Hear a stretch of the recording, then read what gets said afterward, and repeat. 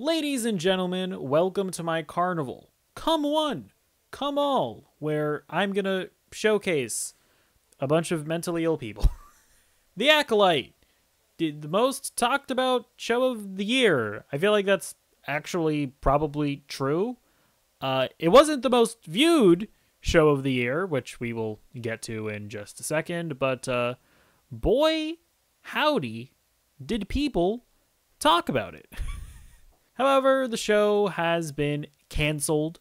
No season 2 for the Star Wars series, and I'm not gonna lie, I didn't realize just how passionate some people are about the show. Like, I mean, it honestly feels like the brewing of another Zack Snyder cult to some extent, where people are like making petitions, and much like Zack Snyder, some of these responses are like genuinely insane.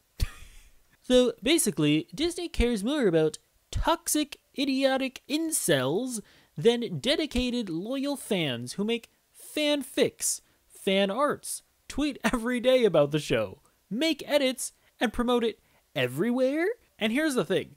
There definitely are Acolyte detractors that kind of fall into those camps. I actually made a video talking about how so much of the discourse surrounding the Acolyte is stupid, for lack of a better word. But the reality is that not all of it was that. The show, for a lot of people, just wasn't very good. I mean, it just kind of is what it is, you know what I mean? To act like Disney canceling the show is because they want to appease the anti-woke retards is just silliness, goofiness, tomfoolery. Oh, the message was loud and clear, and then there's a gif of the witch lady saying, "The galaxy is not a place that welcomes women like us." And then the quote tweet says, "Black women aren't wanted in the Star Wars universe. Plain and simple.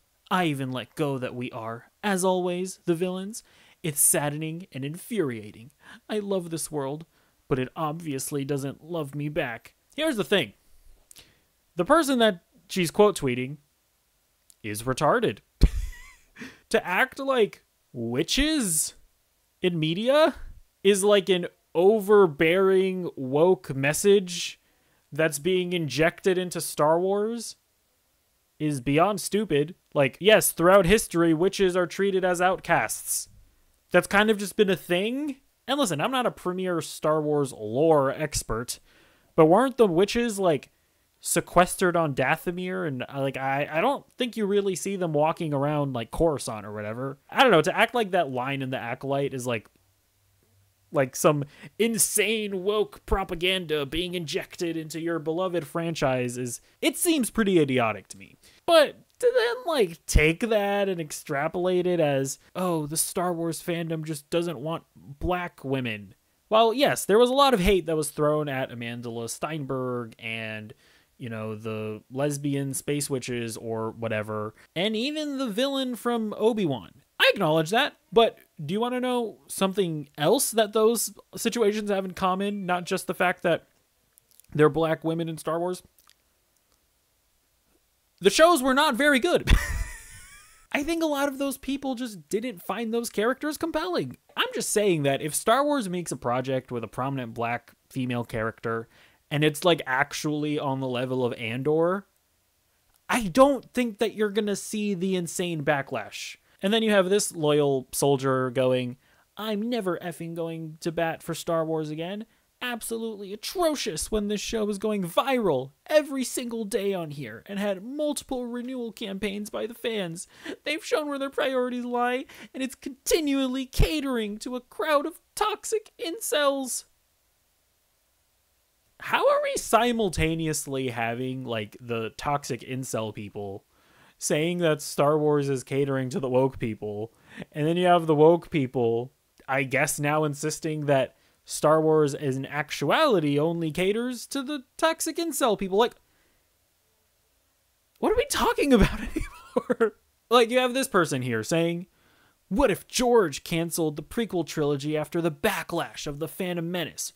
What if Dave canceled the Clone Wars after the backlash of Season 1? You can't give in to hate when you believe in your work and the story you're putting out, especially when that story is connecting to so many fans. The Phantom Menace, while, yes, was garbaggio, made $1 billion.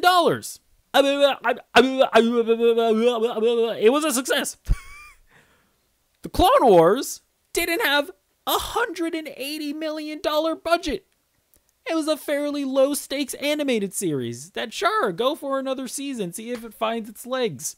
The Acolyte just doesn't have that liberty. It had a $180 million budget. So you know what? Let's get into the data of how well it actually did.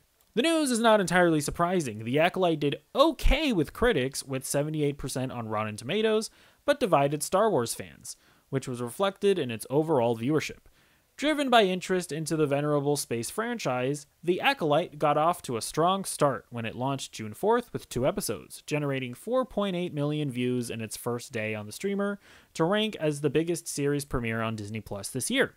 The tally rose to 11.1 million views globally after 5 days of streaming. Corroborating Disney's data, the series made its debut on Nielsen's Top 10 Originals chart in its premiere week at number 7, 488 million minutes viewed, climbing to number 6 the following week. But The Acolyte could not sustain the momentum, dropping out of the top 10 in week 3 and staying off before returning at number 10 after the release of the finale, 335 million minutes, believed to be the lowest for a Star Wars series finale. I don't care how many petitions you make.